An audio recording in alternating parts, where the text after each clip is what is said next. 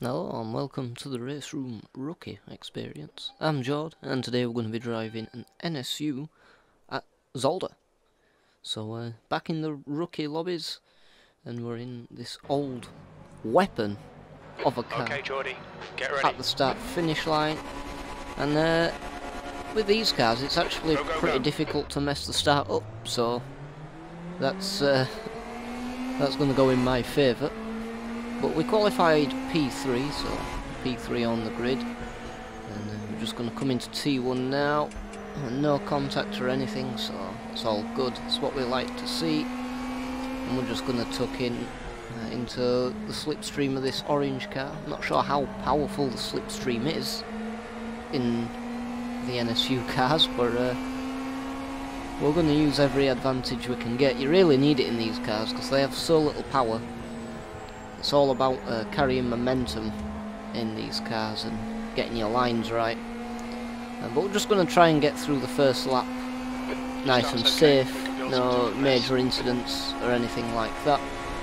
As we come into the first chicane, I make a bit of a hash of it, get on the power a bit too early, and that drags the car out wide. So we get an incident point there, but it's nothing catastrophic. As now we come down into the second chicane, into the braking zone. What I want really is those two cars in front to start fighting, and then maybe we can take advantage of that. So we'll come round this long sweeping right-hander now. I don't know the corner names, I'm pretty useless with things like that. They are going to start battling actually, and the blue car in P1 just goes absolutely off into the gravel, so a bit of a misjudgment by him, and we're right on the back of this orange car now, again in the slipstream. He leaves a gap around the outside, so I have a bit of a look, switch it to the inside, but we're not going to try a move. We're a bit too far behind for any crazy dive bombs or anything like that, so just playing a bit of a mind game, keep him on his toes. But we got through lap one all in one piece. No big crashes, and we've got quite a gap, a big gap to P3, so that hopefully will go in his favour. Just a bit skittish with the steering into T1, I was turning a bit too early, so lost a bit of time there. But we come into T2, and I actually get a pretty good run out of here, make the time back up on the car ahead. As we come into T3, he's a bit slow, and I go for a bit of a lunge up the inside, knowing that you don't need to really brake there. And to be fair to him, he leaves me the space, so it's going to be a drag race now into the chicane.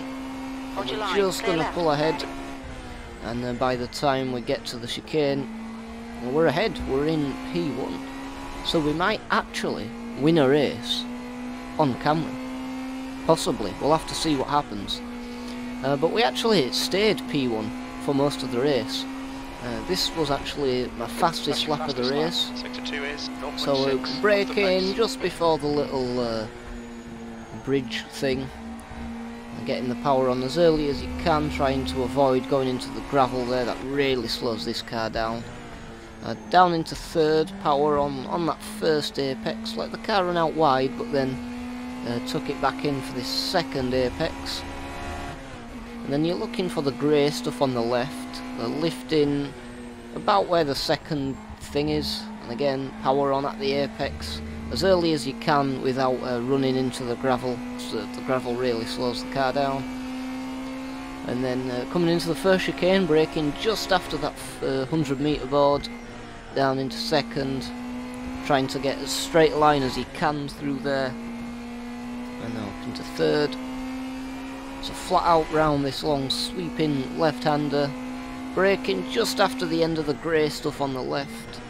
Again trying to hit all the apexes, a bit slow through there, can probably carry a little bit more speed, but we're flat out again now, all the way around this sweeping right-hander, trying to use as little steering as you need to, and carrying as much momentum as you can. Coming into the hairpin, again braking just after that 100 metre board, down into second, tucking it in nicely, on the power, using a bit of that runoff, and then we come down now onto the charge into the final chicane.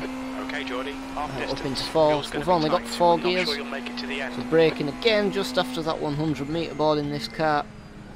Getting on that first apex and the second one, letting the car go out wide again, using a bit of the runoff, and just don't get the tyres on the grass. And that was my best lap. Not the fastest lap. I've seen people go a lot faster than me, but that's kind of how I was doing the lap. And it was working out for me. The car behind was about a second a lap quicker though, as we come into the second to last lap now, coming up to the hairpin. You can see him in my mirrors. It's a black car now, so he must have come from further down the grid. We'll make a bit of a hash of the exit of that, and that's going to let him get right onto his tails coming into the final chicane. So I'm going to keep the car into the middle of the track, go defensive, again brake just after that 100 board, and a bit of a lock-up, but not as much as a lock-up as the guy behind, who sends himself off into the gravel realm. And we're going to live to fight for another lap. So we come across the line, we're in the lead, and this is the last lap. But coming up to the same place, this is the run up to the hairpin. As you can see, he's just taking chunks and chunks of time out of it.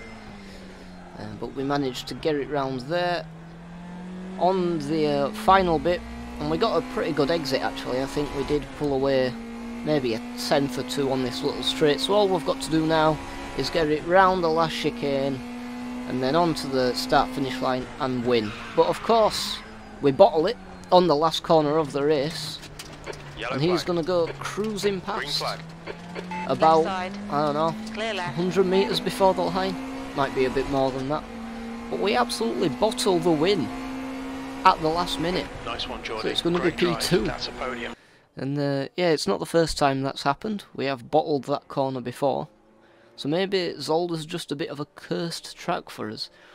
Anyway, there he is, Captain Moist, Dickinson himself.